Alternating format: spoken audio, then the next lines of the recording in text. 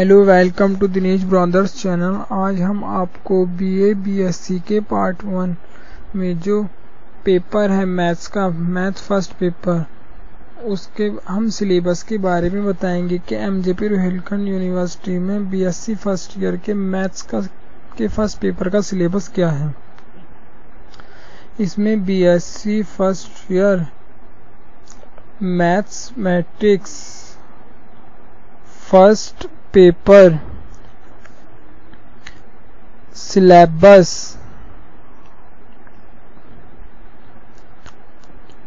BA BSc first paper अलजब्रा and trigonometry. इसमें सबसे पहले हम अलजब्रा को देखेंगे क्योंकि सेक्शन 2 पार्ट्स में डिवाइड है, जिसमें unit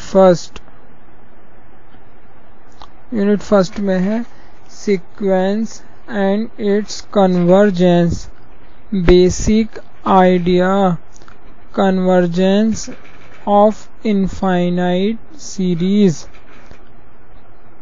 comparison test, ratio test, root test, Rabi test, logarithmic ratio test, Cauchy condition test, De Morgan and Burton test, and higher logarithmic ratio test,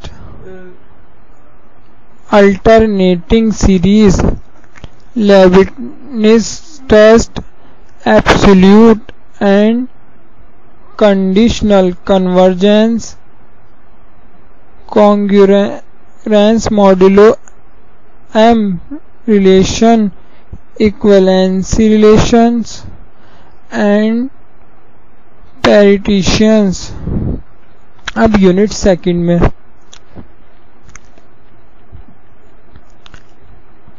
definition of a group with examples and simple properties, permutation groups, subgroups, center and normalizer, cyclic groups, coset decomposition, Lagrange's theorem and its consequence। अब unit 3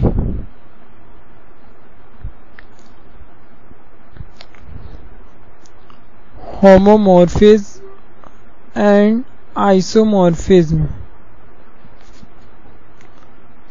कैलेज theorem,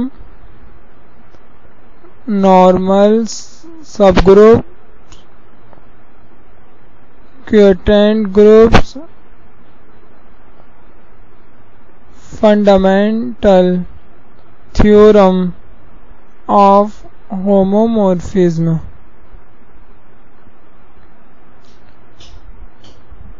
कंजुगेसी relation, class equation, direct product.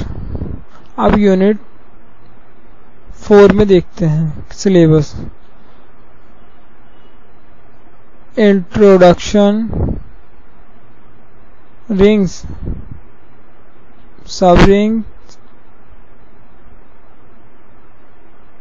Integral domain and fields, characteristics of a ring, homomorphism of rings, ideals, quotient rings। अब हम unit 5 जो है वो trigonometry में आती है, तो ट्रिग्नोमेट्री के पोर्शन में हम देखते हैं यूनिट 5। इसी पेपर में आता है यूनिट 5 ट्रिग्नोमेट्री के पोर्शन में।